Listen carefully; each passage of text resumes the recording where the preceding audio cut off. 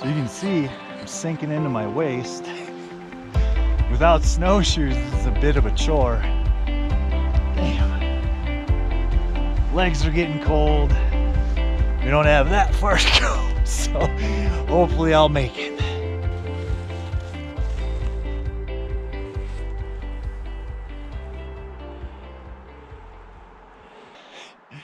So it took about a half an hour, but we made it to the entrance of the tunnel. Snow is much deeper than expected. We were sinking chest deep in places where there were snow drifts, and now here is the semi-precarious entrance to the tunnel. You can see it down in there. Fortunately, I'm not seeing any animal footprints leading in or out. So we can just hope that there's not a lion or a coyote or some nasty critter hiding out in there. So we're gonna catch our breath, get ready to head in.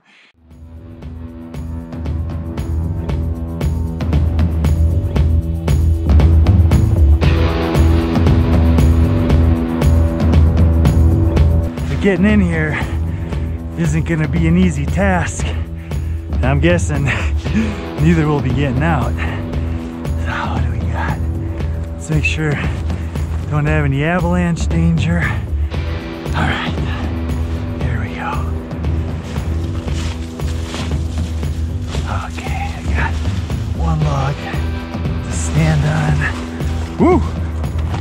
All right. It's falling down. Now I know this is just a tunnel that goes back, so I know there's not a shaft dipping down right here. So hopefully we'll be all right. And have to get out the light to proceed. So let's go on in. Hello. It does look.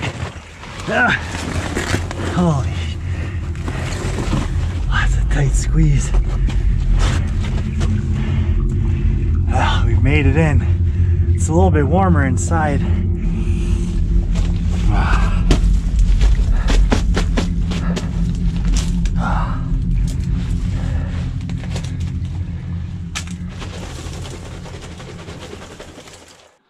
So we've just made it in and crawled into the attic. You can see the light out there.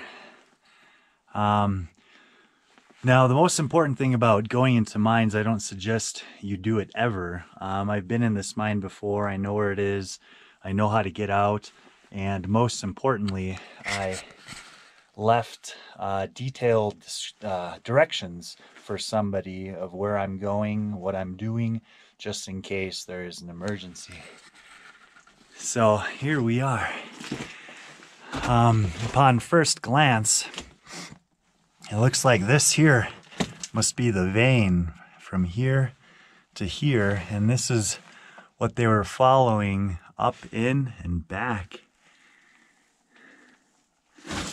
You can see we have a lot of iron staining and some greenish yellow, which indicates a sulfide ore. They've chiseled all this out and have headed back in this way. Wow, look at all those sulfides leaching out of this mass. It's super yellow. And then we have white. Could possibly be a little bit of lead from some galena ore.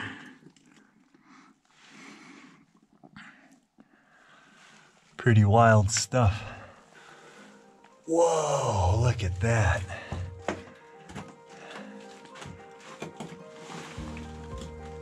That's a moth. Is it alive? It's covered in water. Hey, buddy. Wow. He's not frozen. He must be alive.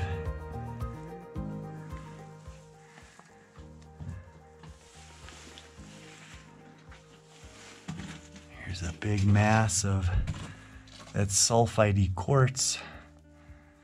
It seems like the sulfides occur in pockets.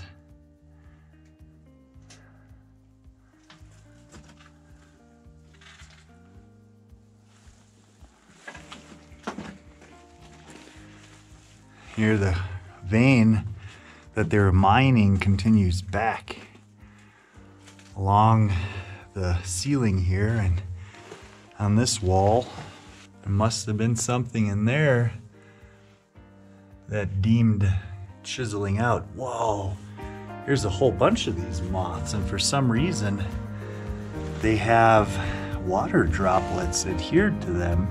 I wonder if they're in some sort of hibernation state. They must be producing heat because the water's not freezing, but they just look like a glimmery, shiny crystal, really. But these are live, real moths. It's unreal.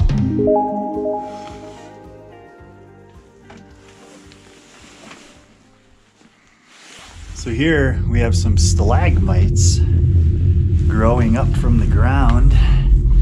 Well, actually, water droplets are dripping from above and forming these stalagmites. Pretty wild.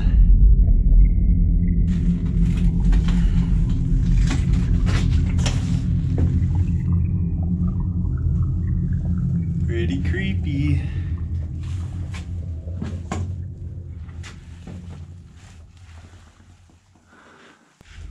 So it is warmer in here than it is outside. However, there's obviously ice forming on the ground. You can see my steam that I breathe.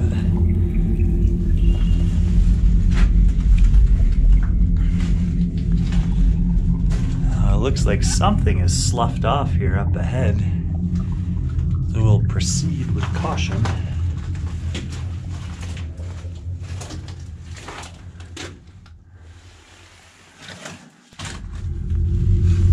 Heavy mineralization, primarily iron, and there's a couple small pyrites, probably where the sulfide's leaching from. There's a pretty eerie echo. I don't know if you can hear that.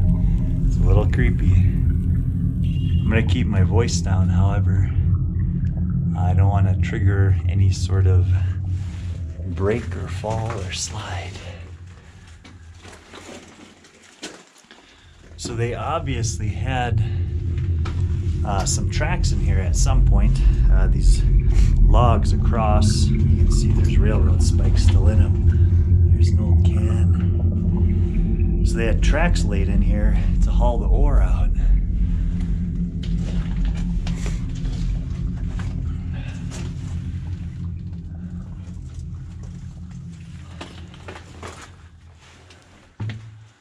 So at first I thought this might be a little cave-in or collapse, but you can see the shoring here.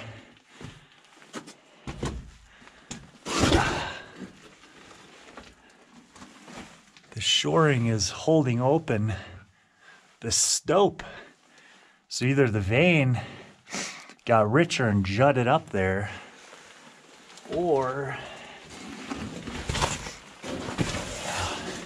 there could have been an upper level and this was just some sort of chute.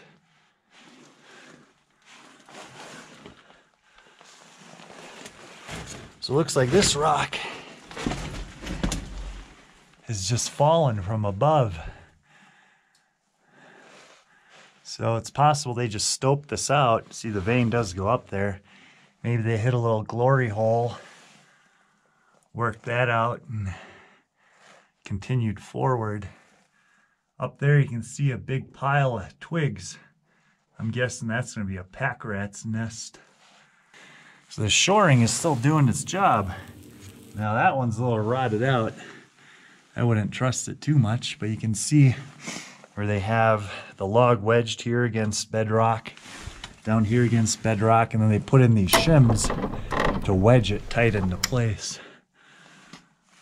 All right, let's continue on. Whoa.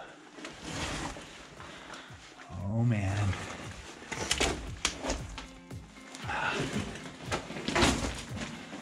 So here we go forward and to the right, then there's a split off here to the left.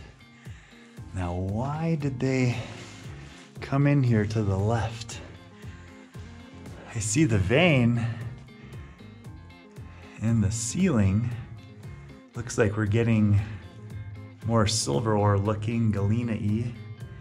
The vein does seem to be pinching down though. It's not as wide here. But what led them to go left? You know, this vein doesn't shoot off. Was there just a small stringer that came straight out and they followed it in? Who knows? Here. So that's mica. Stuff's super crumbly. The weather, the water, the oxidation from the sulfides is really loosening this stuff up. Here's some purple. This is in the schist. This is like a mica schist. And those might be garnets. Still don't really know what they were following. Obviously they could have just mined it all out. Here's some interesting looking. That almost looks like, that's probably a surface coating. It almost looked like cinnabar for a second. But it must have been in the schist, whatever it was that they were following.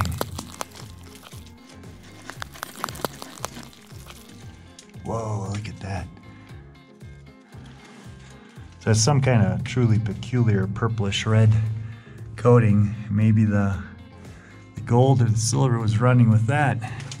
And this sulfide seam, there's garnets in it as well. Or that's some kind of decomposed iron. Weird. Let's continue on. So the tracks continued back this way.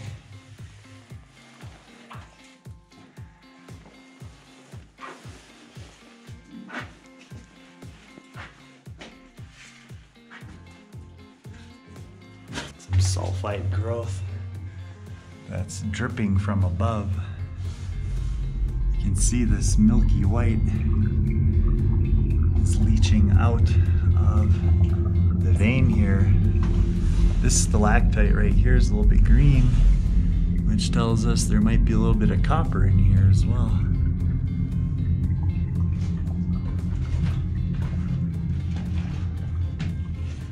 The character of the vein is most definitely changing.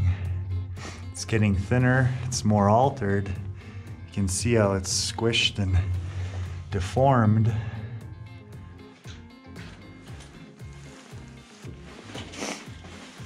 So here's a little offshoot stringer. Who knows if there's anything in it, but you can see how the vein's foliated. You know, the rock must have shifted. You know, the vein went like this, then it broke, so it's here, juts down, here it juts up, here it juts up even further. So the rock was deformed, bent, and the veins got bent along with it. Seems like the vein was running along here, and they got a little off course because it started pinching out and splitting. See, we have little offshoots down here, here, here.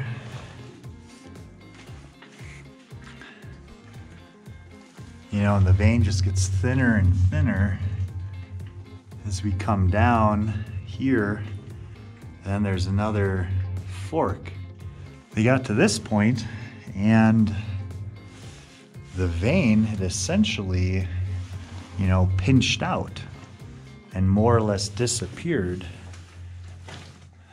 Here I'm not really seeing a whole lot of evidence of any sort of interesting sort of vein except for this continuation, which looks weaker and much smaller.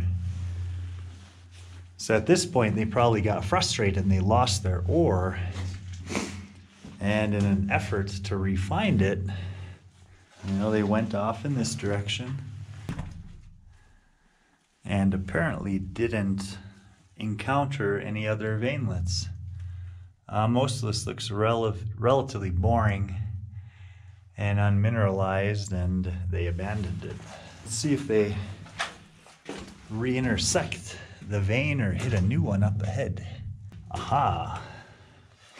So we got quartz and iron I mean, that's basically super decomposed hematite, those rusty red bloblets. And here we have some more interesting looking quartz. So there are some stringers. It actually looks like this one's behind this mass. So they were off of it. Now the tunnel did turn. So I think they left the vein actually. I bet you there's a vein behind this wall from the looks of it. I hear something back here. I brought a knife just in case. Hopefully I won't have to wrangle anything. Ooh, here's what they were mining. So it seems like this ore, I mean, this is all super decomposed. Kind of looks like gold, but it's actually decomposed pyrite. Some green. And it seems like, unless there was a solid vein, you know, this material may have been very pockety.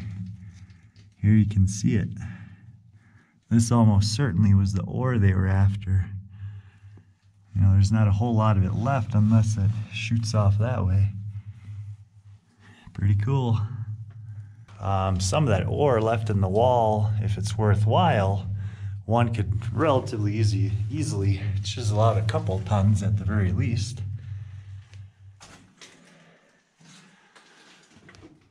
Looks like it bends up there and or ends. We will find out. Whoa, whoa, whoa, whoa. Now that is eerie.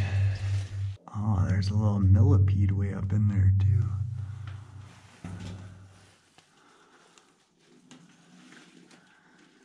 Here we got pyrite showing on this side as well in the iron. Ooh, look at that. It's chalcopyrite.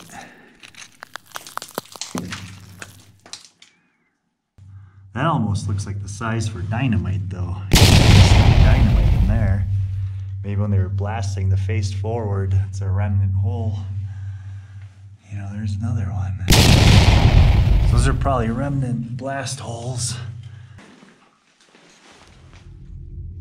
There's spooky noises. It's kind of cool. This is a railroad tie made from a pine tree from just outside the mine. So here at the face, we have a little bit of quartz showing. What else do we have? So someone, looks like someone has taken a sample or chiseled something off of here semi-recently.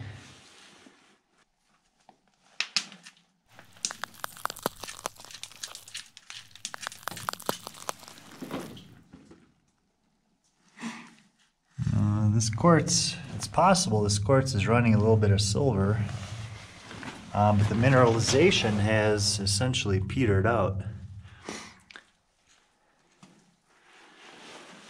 So this is something to be wary of. A lot of the mines, some of them closed down because of the war in the 40s. Others had labor issues, you know, money issues, what have you.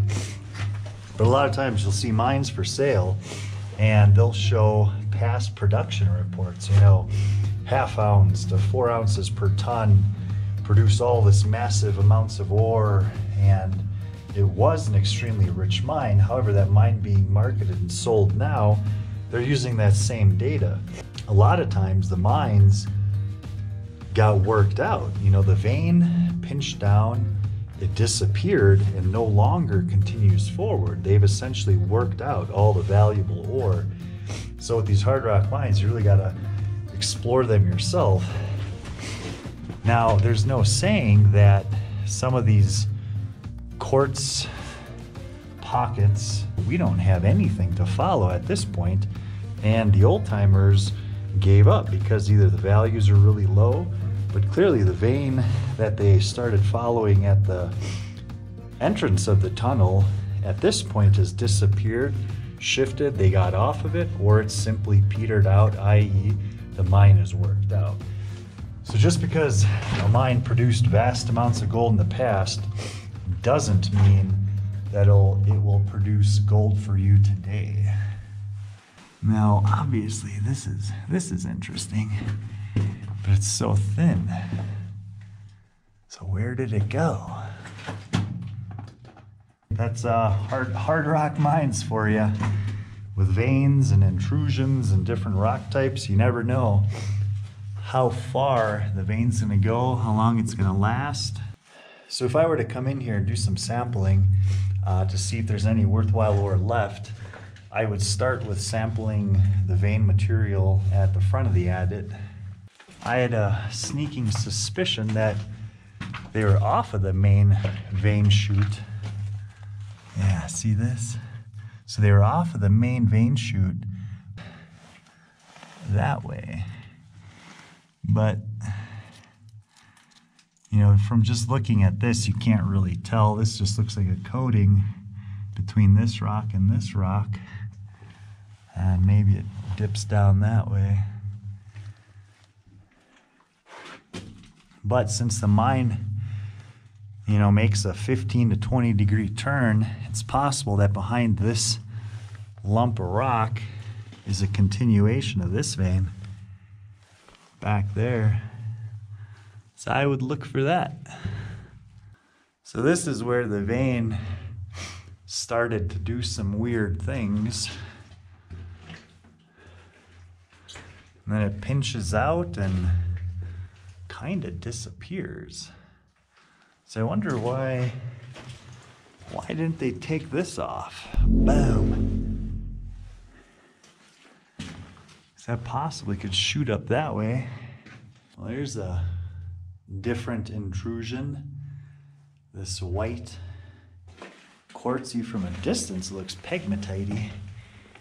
But this is just mineralized, rotten, massive quartz. Kind of granity. There's a lot of mica in it. This intrusion right here, this white one, disrupted the nature of the vein. The structure changes, the thickness changes after it.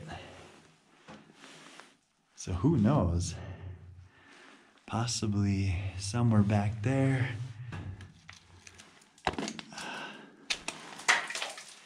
So if this ore actually is productive, one could feasibly come in and start a second adit higher up and work this vein higher on a higher level. That would be something to consider if the values are there.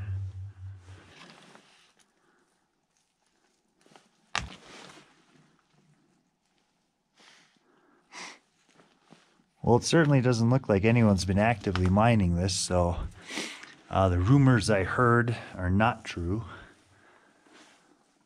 But it looks like one could feasibly take a couple samples and see if there's any vein material worth working. Regardless, it was a pretty cool side adventure from my day. So this is different. It's almost cinnabar-y with pyrite and mica in it. There's the cave of stalagmites. So I imagine it's getting dark outside.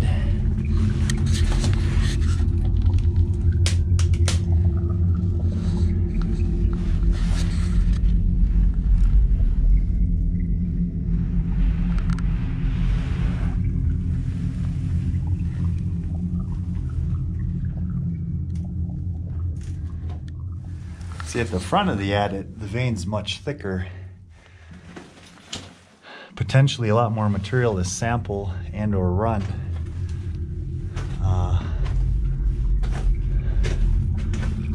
One could take out pieces of this at the very least.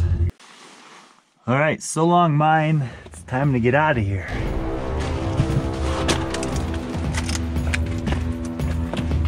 Oh, look at that.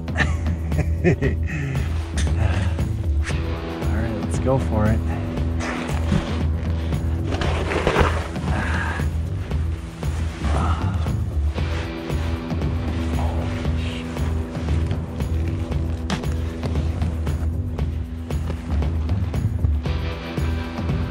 There's the outside. Now, I have to get there. Woo! Holy schnitzel. Now I gotta, holy shit. Oh, that wasn't good. That fun. Legs are freezing. My pants froze and then melted, got wet, and they're gonna freeze again.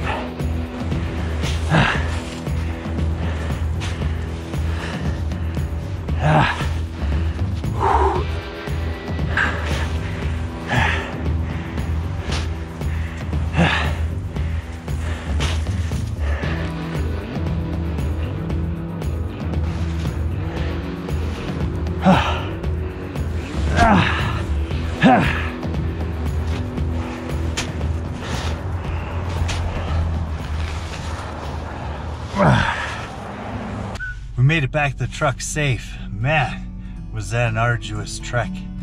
That snow was waist deep, chest deep in spots. And that was my first trudging in really deep snow this winter, so it really kicked my butt. Anyway, that was pretty cool. I didn't find any evidence of someone recently living there and or mining, but it was cool. We checked out the vein, checked out the mine, figured out where possibly little pockets of high grade might be left. At the very least, it was a good stop before heading home today.